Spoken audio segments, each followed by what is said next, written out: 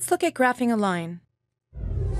For example, let's graph this line here. 4x minus 3y plus 6 is equal to 0.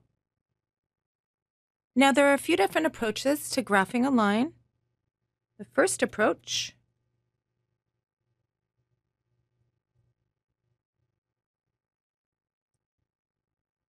is to find 2 points on the line.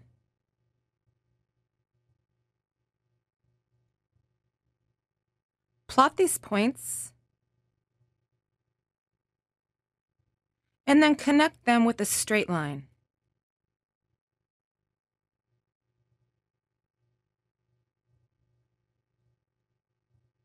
And the easiest points to find are the x and y intercepts if they exist.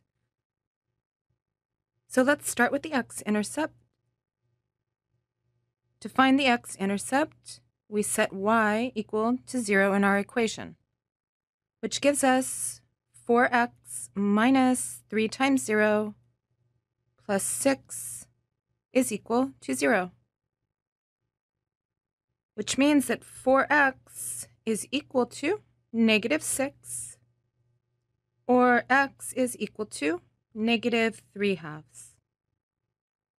So negative 3/2 is our x-intercept, which means this point, negative 3/2, 0, lies on our graph.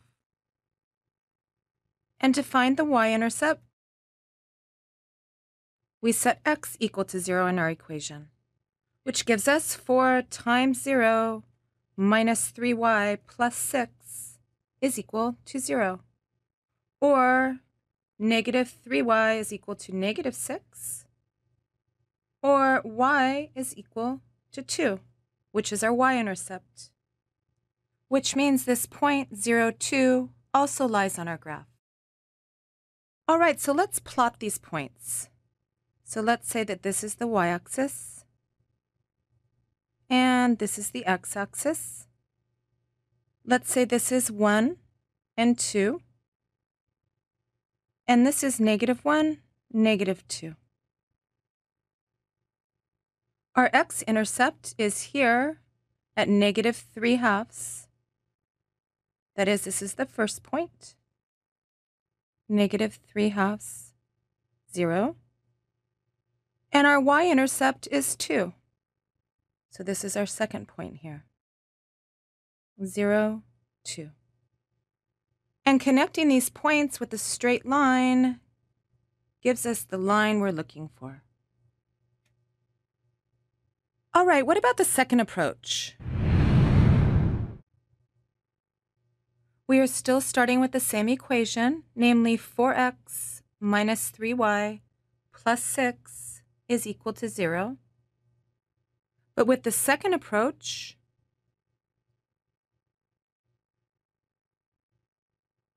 we solve this equation for y.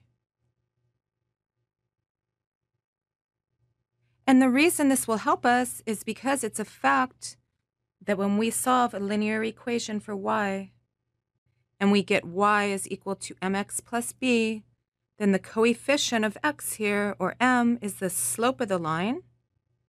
And this constant here, b, is its y-intercept.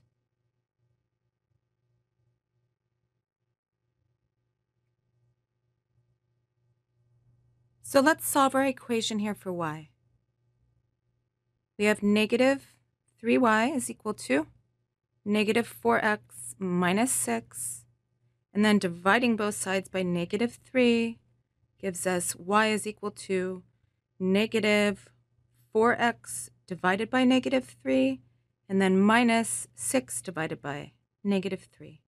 Or y is equal to 4/3 x plus 2. And comparing this to this form, we see that m, or the slope, is 4/3, and b, or the y-intercept, is 2. But how are we going to use these facts to help us graph our line?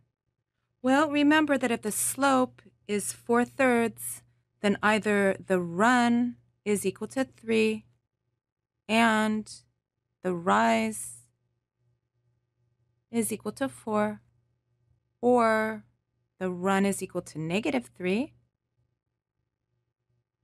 and the rise is equal to negative 4, because in either case, rise over run, or the slope, will be 4/3.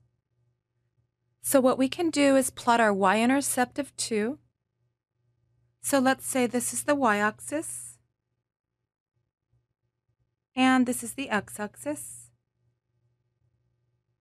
And let's say this is 1, 2. So here's our y-intercept at 2. And let's do it the second way here. Let's let the run be negative 3 and the rise be negative 4. So let's say that this is negative 1, negative 2, negative 3. And this is negative 1, negative 2. And so from our y-intercept of 2, we go to the left 3, and down 4.